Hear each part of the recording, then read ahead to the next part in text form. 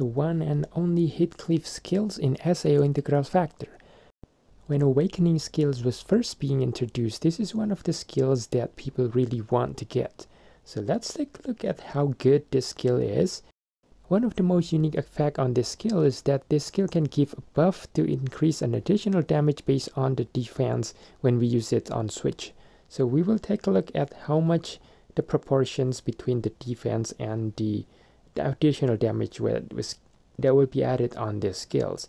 So let's take a look into the normal damage that we can do with these characters right now.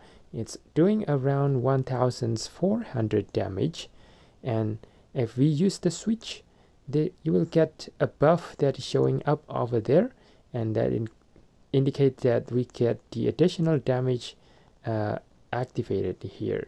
And as you can see, our damage here is doing around 3400, almost 3500 damage, and this is based on the stats that we have a defense of 2030 right here, and we get a little over 2000 damage increase here.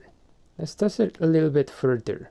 So now we're going to use the stats of defense 2500-ish, and let's take a look how much additional damage we get this time. So the normal damage now is doing around 14,000 or 1450 to 1500, and when we use the switch, now it's doing 4200 around 4200 damage. So we get around 2600 additional damage this time. Let's do it one last time, and this time with the lower defense stats, it's only 525, and let's see how much additional damage we get in this time.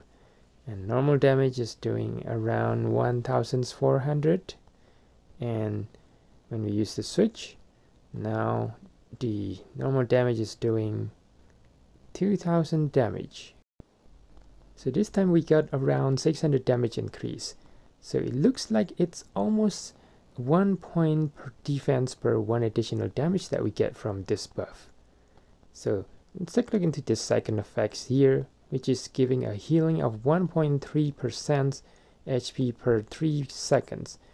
So it is very nice, and in this situations here, actually I'm using the Sachi skill that will reduce the healing effects, but because this is not the effects from a plants or potions, we still get the full amount of healing. And then we're going to look into the rush effect, where it will reduce the damage by 15%, and let's see how useful that can be. And now we're just going to fight the Storm Griffin Chaos here, and when it is using this technique, it can do 49,000 damage into our characters, which is a lot of damage.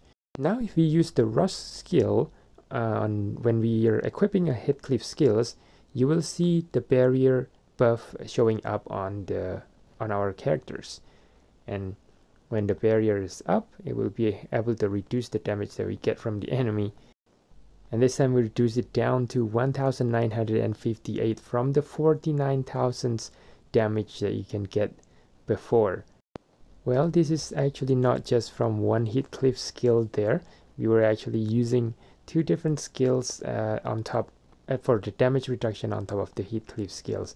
The first skill that we use is this Lisbeth skill, that it can reduce the damage up to 45% when we use this skill on switch. And the second one is these Cane Shield skills here, where we can reduce the damage by 36%.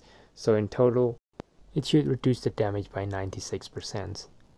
As a bonus content here, we'll also take a look into this Shy Lapin Xenon skill here that has a similar effect.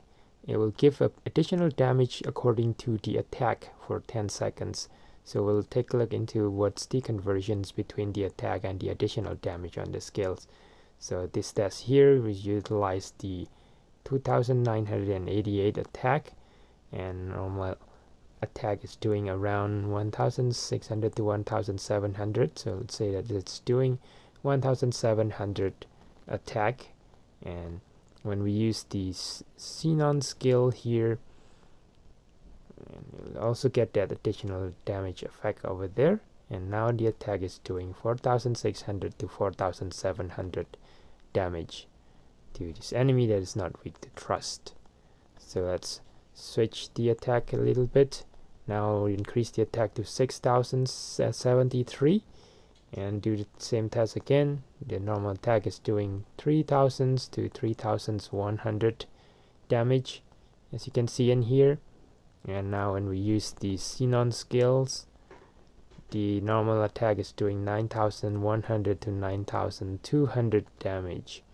So the conversion seems to be very similar, that it is one attack will add one additional damage. So to summarize, the Sword and Shield Heatcliff skill can give buff that seems to give one additional damage per one defense point. Our test shows a little higher additional damage, but I think that's because of the weapon proficiency skill that increased the damage. The healing and defense reductions when using the rush skill will help when we want to face tank the damage from the enemy. And that's it for the video. I hope you enjoy it, and please leave a like, share and subscribe to my channel if you have not done so. Bye now.